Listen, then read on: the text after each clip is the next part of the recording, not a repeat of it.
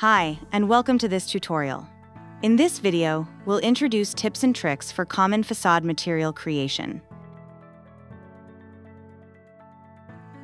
Stucco or concrete surfaces feature a matte, slightly rough texture with subtle variations. To create this material in D5 Render, you have two simple approaches. The first is using AI PBR Material Snap. Upload a reference image of the stucco or concrete you want, and let the AI automatically generate a matching PBR material for you, complete with maps that capture the surface's roughness and micro details. Slightly tweak its normal and color, and you'll get a super realistic stucco material. The second approach is starting with a material from D5 Asset Library and refining it to match your scene. After applying the material, you can adjust the base color to set the overall tone. The normal map defines the subtle bumps and micro textures on the surface. The roughness map simulates the matte, grainy finish of stucco. Setting a low specular value will give you the soft, natural reflections typically seen on plastered walls. Finally, it's important to enable UV randomizer and fine-tune the UV scale. It ensures the texture blends smoothly and avoids any noticeable repetitive patterns on large facades. Transparent glass is defined by its clarity, reflections, and the way it interacts with light through refraction. Glass materials can also be generated using the AI PBR Material Snap feature, so we won't go into that again here. Instead, let's focus on fine-tuning the material details after you've applied it.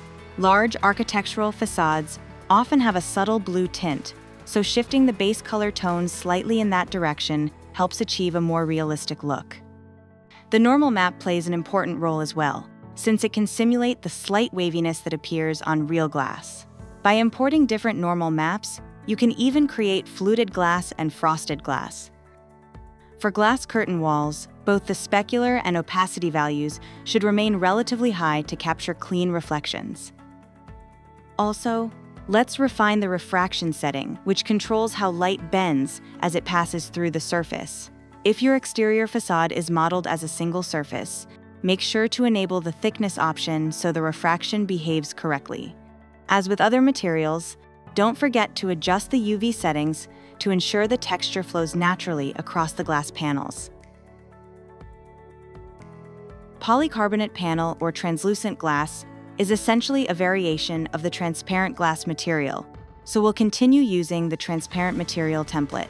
After adjusting the basic parameters using the methods described earlier, achieving the translucent effect is very straightforward.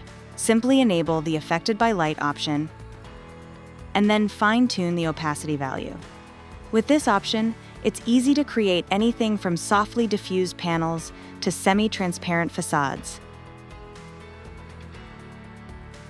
Brick and stone facades are defined by their pronounced surface relief, which can be easily recreated in D5 Render using the displacement material. If you have a height map for a stone wall, simply enable true displacement and tweak the height intensity. D5 will generate geometry based on the height map to create realistic surface depth.